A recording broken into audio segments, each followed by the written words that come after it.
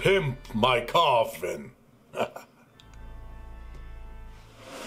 Hi there, how are you?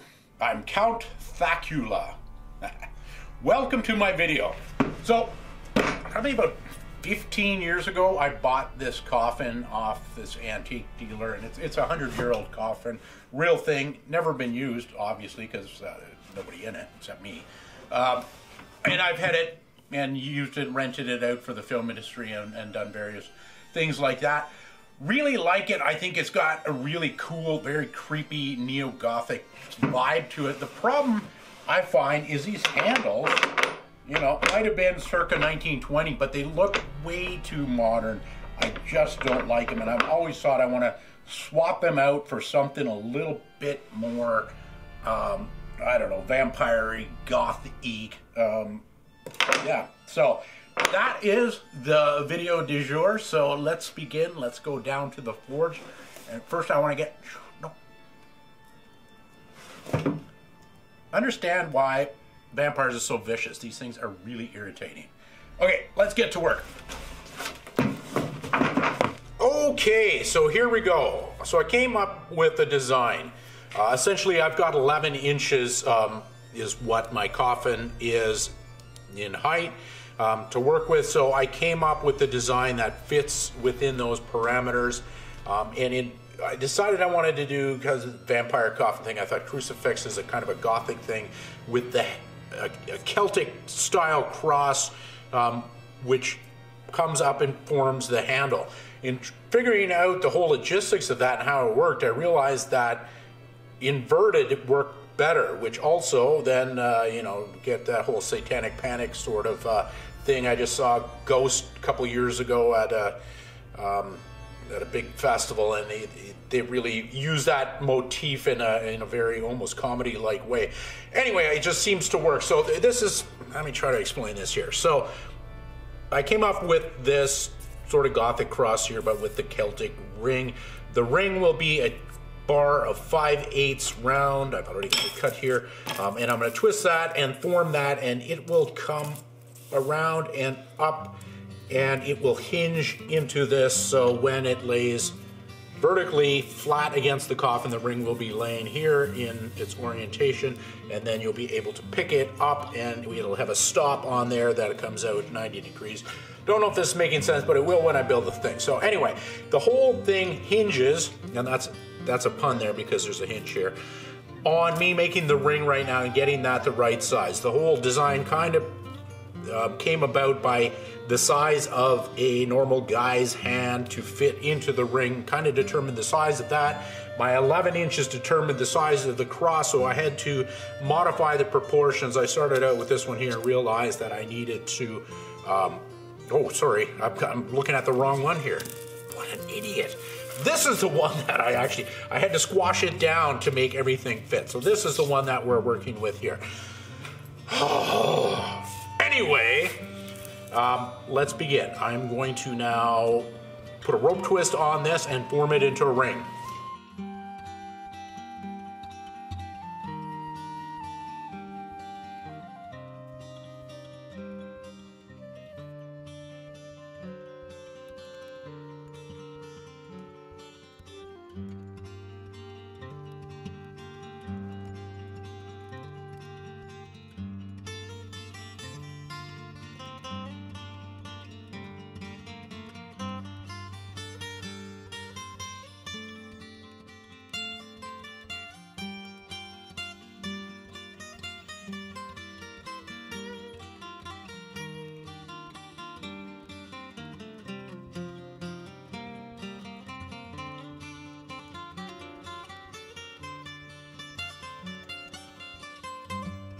Alright, so here is my ring,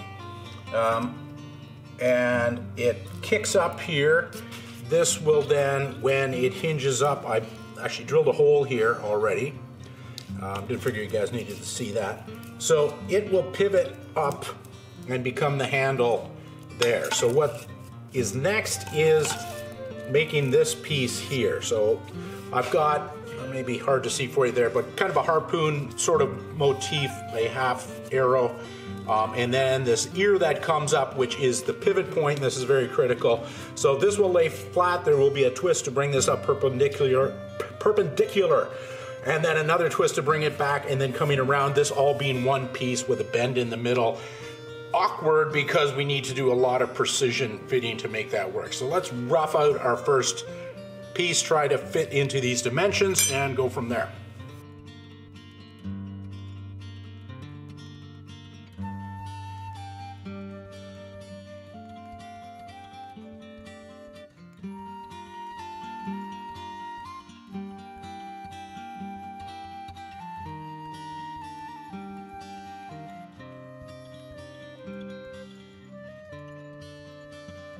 Okay, so I've got, I don't know if you can see this here, I need to bring this ear up for my second notch. And so needs to be there. I need to get this out of here, but I don't really want to notch this on the anvil like the other one because things are going to thin out and stretch kind of uncontrollably. So I think what I'll do is actually punch out the next notch, and I will use this guy, hot punch. See if I can just get it set. Now we're at a cherry red here. You get that mark there. That's what I need to have that radius be. So that kind of nails that down and keeps us full thickness here. So let's punch that out.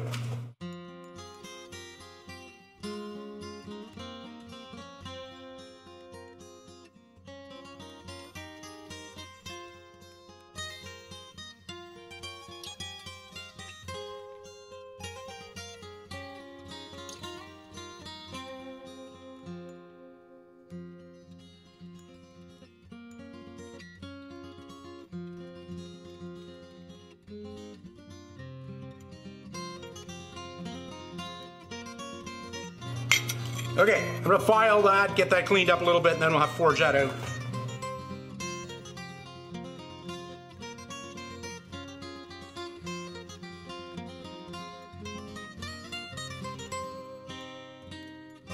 Okay, that is that piece roughed out. I gotta do another one exactly like it, and then we gotta drill a hole in there. Right now let's do the top arm, shall we?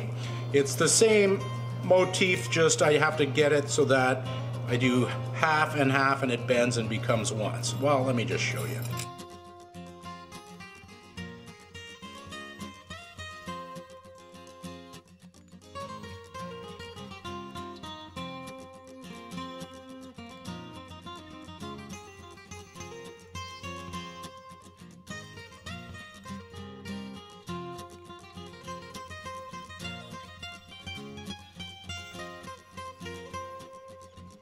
All right, I just realized as I'm letting these other pieces cool that I need connector bars here. And I drew this in circles here just to give it a nice underlying geometry. So the connection points are going to be out here. And I decided what I was going to do is just forge a ring out of 3/4 by 3/16 flat bar that is a true circle, and that will become the connection points. So I'm just going to bend up that bar hard way and make that ring so I can kind of set it on.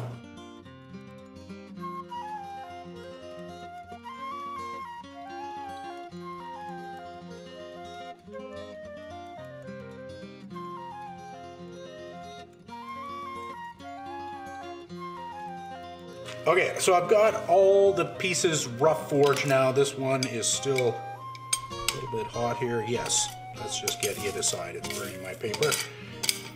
I think I need to do probably a little bit more refining, but at least there I've got the basic shape there. Well, let's talk about this ring first here. So I've got this. This will be the connector thing here, and what my intent is to have these guys here. It will be riveted onto that, and then I will cut away the excess there. I decided to do this as a solid ring here, just so when I put it together, everything can stay nice and true. I don't have, this thing's gonna be a logistical nightmare to assemble, and it could easily distort. So I think by keeping this ring as a solid ring, it's going to fix the outer points in place, and then I can cut it away after. That's my theory. Let's see how that works. Anyway, let's get this out of the way. It distracts. So here are the main pieces here, and they will be sitting like this. They'll be an inch apart here to span this so that the pieces can go in there. And now these ears are going to be flipped up. I've got to do some twists here, and you'll see how this all comes out, so that it can have our pivot point, which is sitting up here, and it'll sit down in there and then be able to pivot up there. So that is the tricky part of this, is to get this movement to all work and everything function properly. I suppose what I need to do now before I bend my arms here is just do a little bit more refining on these pieces, try to clean them up a little bit, get them straight, make sure everything's balanced, get the aesthetic looking right. What I'm going for here is rustic elegance, so I want it not to look overly precise, but at the same time it has to have that underlying geometry, that everything from a distance has good lines, that it has good bones, as it were. So yeah, here we go. Okay, so twist, bend, and repeat. So let's see what happens.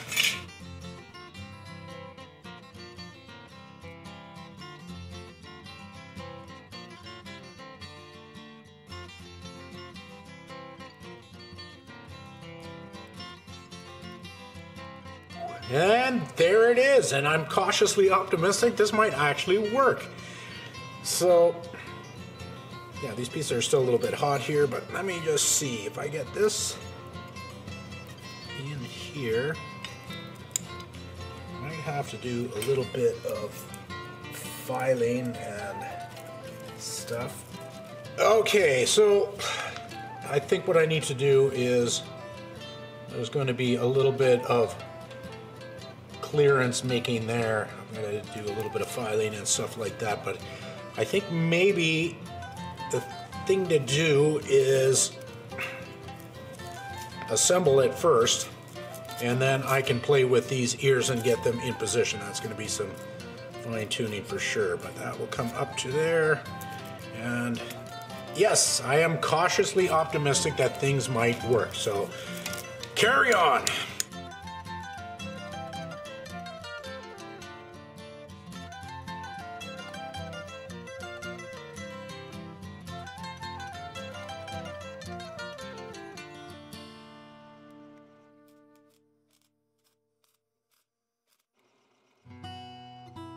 Okay, so holes are drilled. I ended up welding this together, tacking it to hold everything in place, because I realized doing hole after hole, it would take a couple hours. So this was a 10-minute job doing it this way. I just have some cleanup to do after. So what I've done is drilled out all the holes, countersunk the backs here. These holes, by the way, are what fastens it to the coffin. But now I'm going to rivet this on. I've got a brass rivet. This is a 3/16 round head rivet, 5/8 of an inch long, which gives me enough shaft here that I should be able to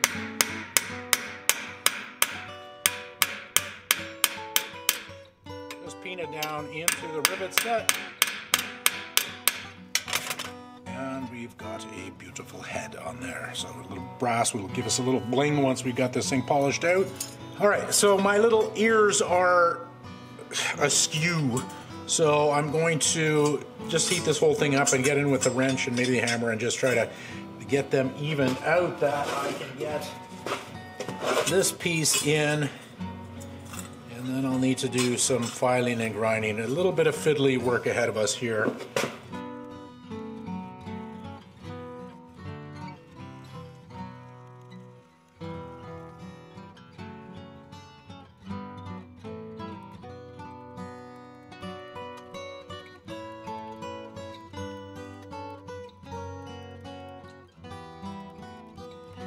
All right, I went quiet a little bit there for a while because when I got my hole put in there and I put my ring in place, it was off center, and I realized I had to reshape the ring, and then I ended up actually moving the hole up about 3/8 of an inch in order to get it to sit properly. So now it is sitting there well, and it still lifts up to that point there, so I can lift it like a lid. It butts against there. I ended up putting a little tailpiece in there just to give it something to go against, so it's not going too far past horizontal.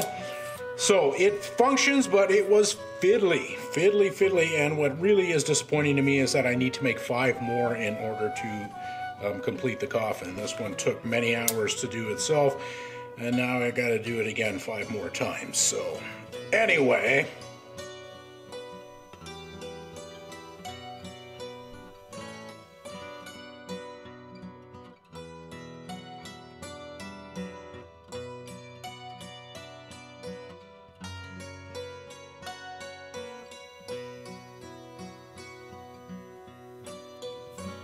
and there we have it. So we got the handle hangs like this, inverted crucifix, very goth. And then as you lift it up, of course, it butts up against there. Everything functions. It looks great. My only problem is I need to make 5 more, and these things, this was fiddly to make.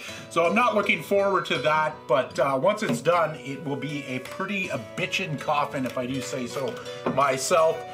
Very exciting, and hopefully I've got heavy metal music video being filmed here in May, a couple months from now.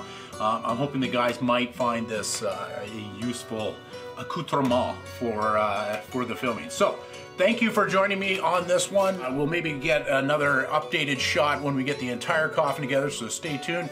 If you enjoyed this video, then give me a like, and if you really enjoyed it, subscribe, and if you really enjoyed it, then think of supporting us on Patreon. This takes a lot of effort to make these videos, but we do have some fun while we're doing it. So thanks a lot. Interested to see what kind of comments I get on this one. Back out. See ya!